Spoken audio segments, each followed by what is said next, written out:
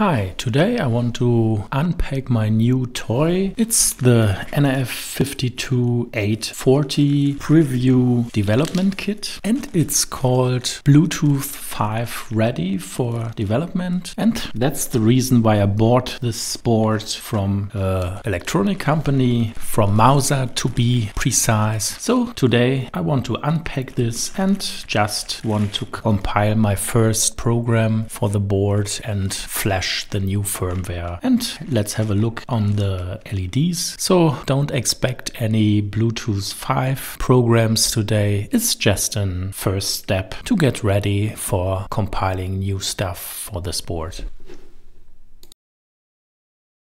So just some words about Bluetooth 5. It claims to be quadruple the range and double the speed, and also increasing the data broadcasting capacity. So if you want to know what this means, you can look at the specification from Nordic, but there also, it claims only that it's have a long range and high throughput capacity and no real numbers. I have also looked at the development kit, but there's no specification for the range and the real throughput. So maybe depends on your usage and environment. So let's open up the package and destroy the attention sticker.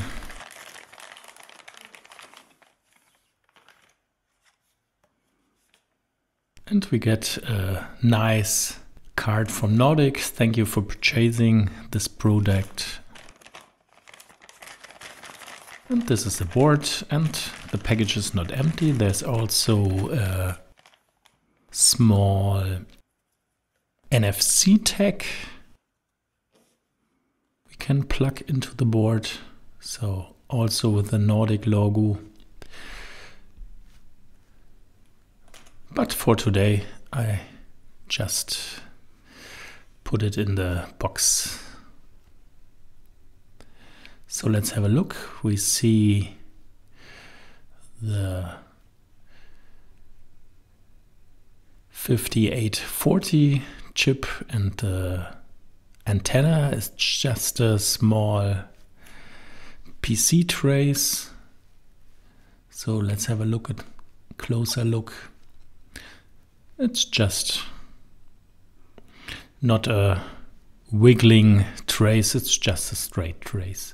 So we have the SEGGER JTAG programming chip and some DC to DC converter stuff, USB plug, and this is the NFC connector and the buttons, and a new output USB port, all the GPIO pins. Here we have the LEDs, and as you see, there's also GPIO ports called with 1, and we can just disconnect this protection plastic. Also it's protected.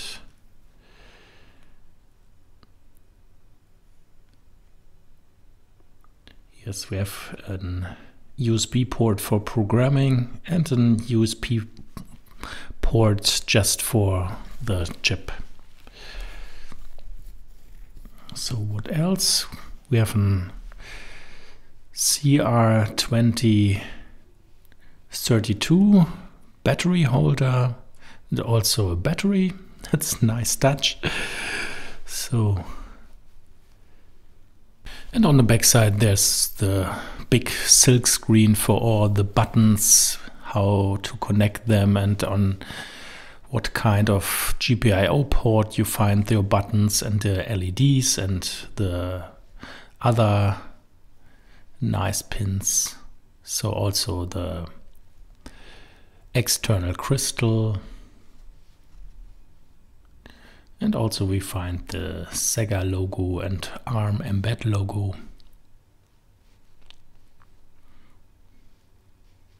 So let's start with the programming.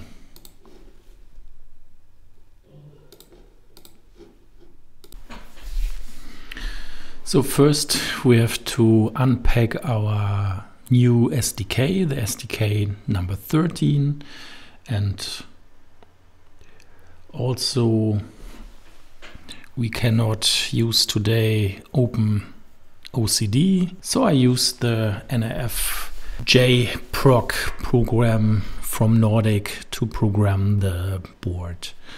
So maybe in the future I show you some openocd example, but not today. So first I unpack the command line tools to a new folder, and then let's do some directory listing, and let's have a look at the nrfjprog program. I do a LDD so I can find all the needed libraries for this program, but it looks okay. Every single library is found. So let's do an LSUSB so we can check if our board is connected to our operation system, and we find the SEGGER is connected to our USB port. So let's start with some example. I just do a reset for the board. So I type nrfjprog and my chip, it's an type nrf52840, and also I do a reset. And let's go. Okay, we have to write 2 minus signs. And now we have a problem. No, some library is not found from the SEGGER installation. So I have to write the LD library path and export the variable. So I don't know, I'm not sure if I use this $sign or not. So I have to do it again, not with the $sign. Show the variable, it looks fine. But we have another problem. Our SEGGER is not really found by the nrfprog program. So we first have to install the right udev rules for our SEGGER programmer. And we just copy the udev rules from the installation and just reload the rules and just trigger the udev device. And then we can have a look again in LSUSB. Our SEGGER is found. So hopefully now it's working. So no, I just do a unplug and plug it in again. And then let's start with a reset, and yes, it's working. That's fine. Wow. Okay, let's do again a reset. And the demo program on the board is start again. It's just fading in and fading out the LED. So they have pre-programmed the chip on the development board. So let's start with Eclipse and write our first program, just a Blinky program. Just do a reprogram of our chip. So start with a new project, just a C project with a cross compiler, the ARM cross compiler, and I call it Blinky number 13, so it's for the SDK number 13. Hopefully that's a lucky release. So I just use the own make files, not the generated make files. And I also set the preprocessor command for the output. So this is this setting, and we just set the right compiler pattern. So let's go and start our program.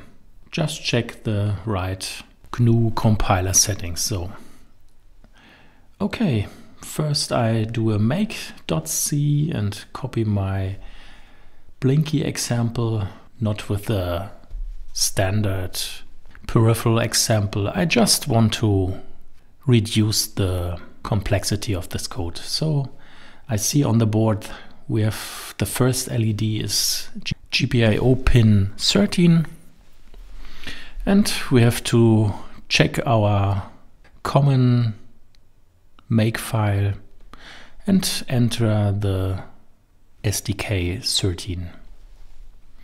So let's do a compiling. If everything is compiled okay, I do a program. With the nrfjprog tool, write program and then our hex file with the whole path. So blinky number 13.hex, and I also make a sectorerase. And looks fine. So let's do a reset and let's have a look if our LED is blinking. And it works nice. So I do some improvement of my program. Just blink all 4 of the LEDs in order with some delay. And we have 4 LEDs, so I make a small define. Just a crude example, but it works. So if we check our code, then just do a compile and it compiles okay. So just flash again and reset again. So let's look at our bench and our board, and all LEDs are blinking just in a sequence. So 1, 2, 3, 4. That's just our small program. So that's a success. So next thing we can test is the battery. So I unplug the USB and just take out the plastic stopper to connect the battery, and let's have a look. There's nothing connected, so it works fine from the battery. And we also have a small on-off switch, so we can have a look at the on-off switch. So switch off and LEDs are off, and now we can switch on again and everything. That's it.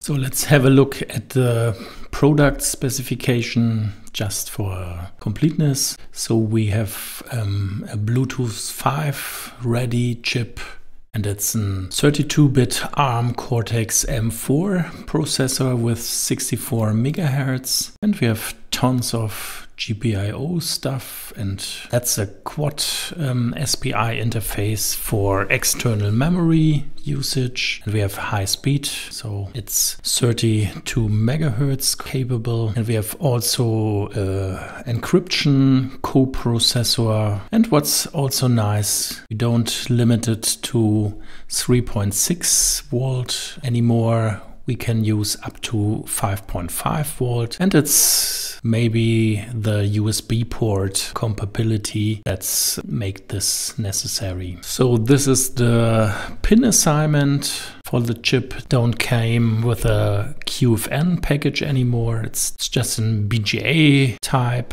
with a big heatsink pad in the middle. And as we see, we don't have a limitation to 48 pins. I don't count them, but it's just about 70. And as we see here, we have also another port for the GPIO pins. So we are now port 0 and also a port 1 with another GPIO pin assignment. And we can compare this with the nRF52840 series.